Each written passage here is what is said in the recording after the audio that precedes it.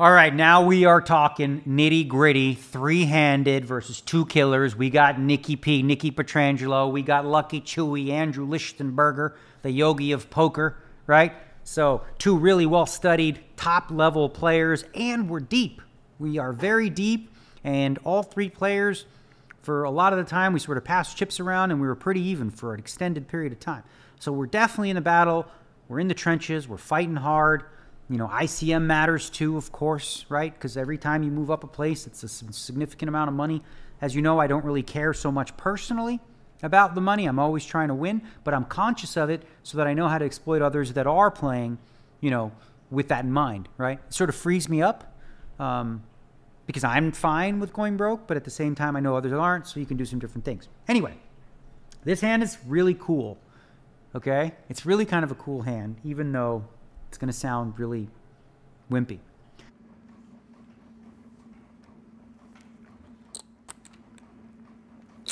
There's 70,000. Petrangelo. Ace queen off. Upstairs to 70 we go. Now two blackjacks out of the big for Negreanu. We'll see how he proceeds.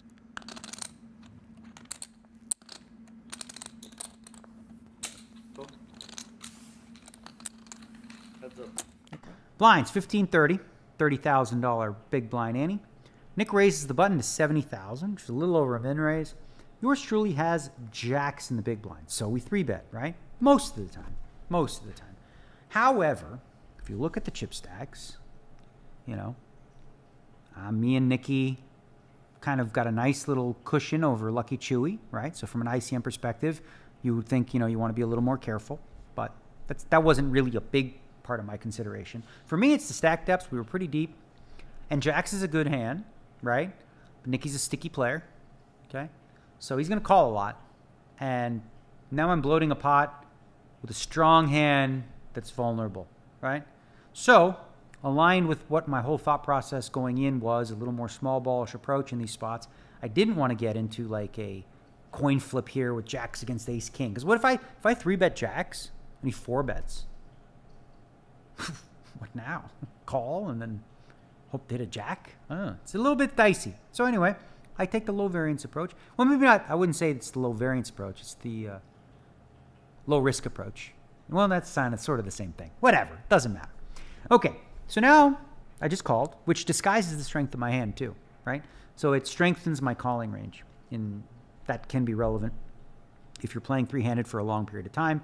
You don't want to be so polar where you're just 3-betting all your good hands and then only calling with your kind of marginal junk hands, because then if someone can construct your ranges like that, every time you just call pre, they'll just pound you because they know you can't have really good cards.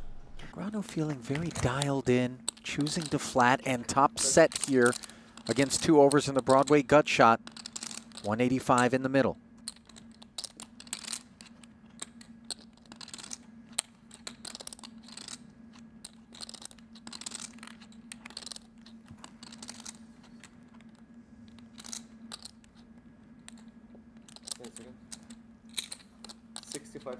Petrangelo going for 65 into 185. Obviously, there's a nightmarish turn card for Daniel that does lurk in the form of the king and a non-board pair, but as it stands, starts with a little slow play. So the flop is pretty good. Jack 10-5 rainbow. I check naturally, right? This is a spot I'm going to check this board no matter what I have, right? So you're thinking, what was my range do? Checks always. He bet 65,000.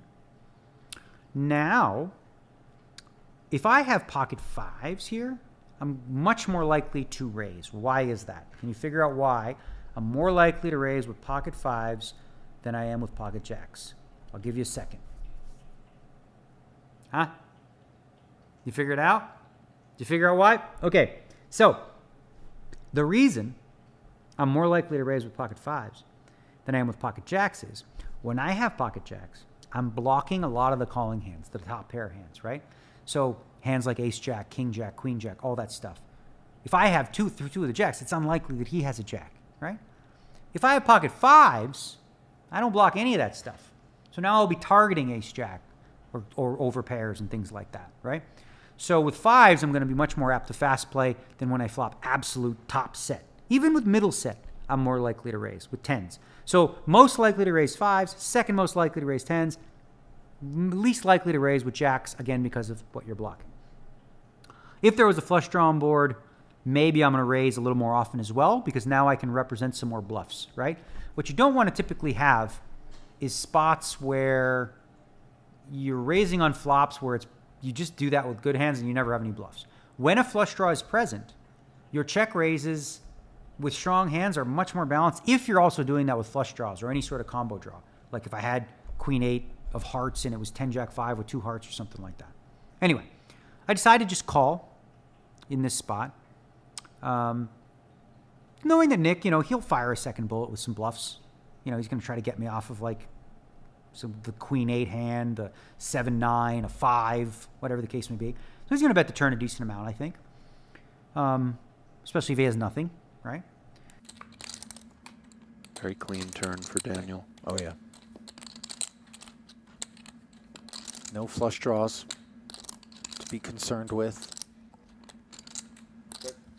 Now the pot, we've got 315,000. Turn is a 4. Well, I'm not going to bet this card now, right? It's like if you're having a conversation, the conversation looks like this. Oh, you've raised? All right, I will call. Here's the flop. Okay, go ahead, Mr. Razor. Do what you're going to do. All right, I'll see that bet. Next card, be like, okay, Mr. Razor, it's up to you. Are you still going to bet? You wouldn't go, oh, the 4? Guess what? I'm going to bet now. Just, it doesn't make sense like in conversation. It's an awkward sort of step, so you would never really bet this 4. Ever, right? So I check, and he checks back, which is disappointing, right?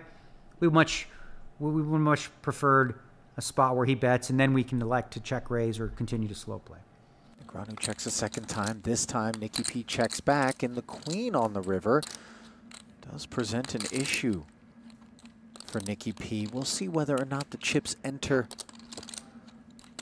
at Daniel's behest or Nicky's. Well, it's going to be the latter, if at all. Now here's the river. The river's a queen, right? Who has range advantage on that card? I don't have ace-king, right? I'm never supposed to. I mean, in theory, I could because I'm playing jacks this way. He can have ace-king. He could have pocket queens. He could have 2 pair. He could have a whole bunch of stuff. He could have king-9. He could have 8-9, right? I could, too. I could certainly have 8-9 and king-9. Probably not ace-king. And again, we're really deep. I'm out of position. I don't think this is a card that makes a lot of sense for me to just lead at, right? This is a card that if he does have nothing, let's say he has king 3. If he has king 3, and I bet maybe he bluff raises sometimes, but a lot of time he'll just fold. If I check and he has king 3, he's going to bet. He's got to bet that queen because now he's going to try to get me off a 5, a 10, and maybe a jack, depending on what size he chooses, right? So overall, I felt like the best approach on the queen was to check. Okay? Now, depending on his size, we're going to proceed accordingly. Okay? If he bets very small, well, we have to raise. We have 3 jacks. If he bets medium, well, if he bets any large size or bigger, can we raise? Does it make sense to raise? And let's break it down. So, ace-queen feels like a lot of hand. Well, certainly he'll be value betting the ace-queen ahead of things like queen 8, queen 9, jack x, 10x, so on and so forth.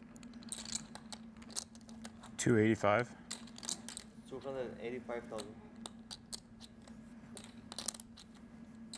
I would think as uncomfortable as it may be, Daniel should raise here. Naturally, Nick has ace-king more than Daniel, but we see it is possible that Daniel has it, given the slow play with jack-jack. A raise targets things like ace-queen, queen 10. Goes for call, fair enough. Nick will see the, that's a lot of hand there. Yeah, you're like, don't lose the minimum. Was a raise an option? I would have thought it was for a choice. Raise and then just decide if you get piled on, I suppose, fold.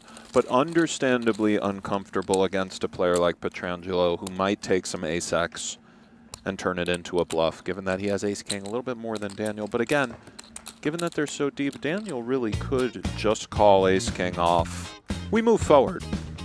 We check. He bets 285, which is almost the pot.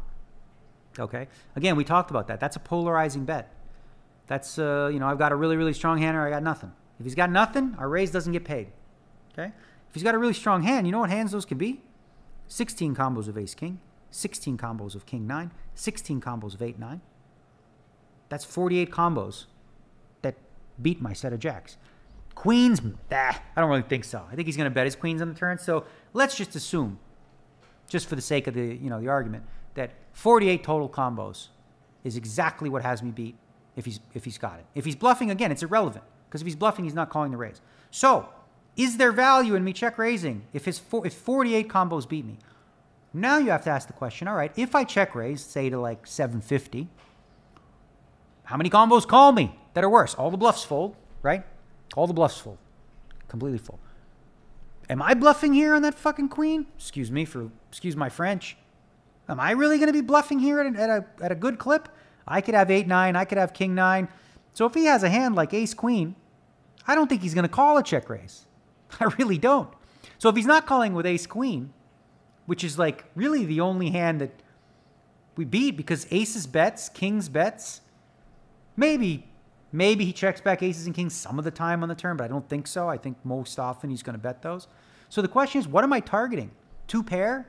Queen 10? Reasonable. Some queen jack? Sure. But even those hands, he's got to ask himself, all right, what does Daniel's range look like that just check called the flop? Check turn and now check raises river. What's the bluff? If I have a queen, I can just call. If I have a jack, it's a bluff catcher. It's fine to call. What hand am I turning into a bluff that doesn't have anything? 7-9? That's it? So you're just going to hope that I got 7-9? I don't think so. So when you do the math on this, it seems really, wimpy and whatnot to raise, but I think raise would be a huge mistake, okay? Because when you are value raising, you have to be ensured that there are enough hands your opponent calls you with that you beat. And in this case, he's going to call me with 8-9, king-9, ace-king, all the hands that me beat. Maybe you make a case he's going to call with queen-jack, queen-10. There's not 48 combos of that, especially when we have all the jacks, right?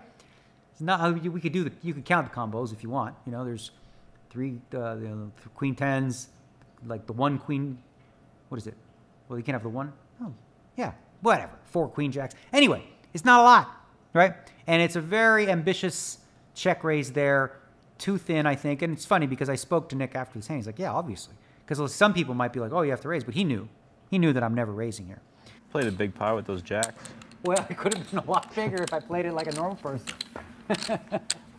I honestly, I have so much ace-king.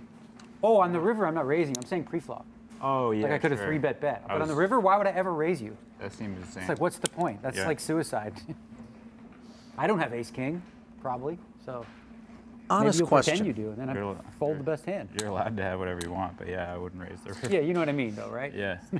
Nicky P pops. But again, had he bet small, if he bets 100, well, that $100,000 bet represents a wider range. So I'm, of course, going to raise that to probably 350, 400. But once he bets the 285, the risk of the raise doesn't outweigh 2 things. Number 1, it's just a lot of chips to risk 3-handed in this spot. And number 2, I don't beat enough hands to call, right? If he's bluffing, we win.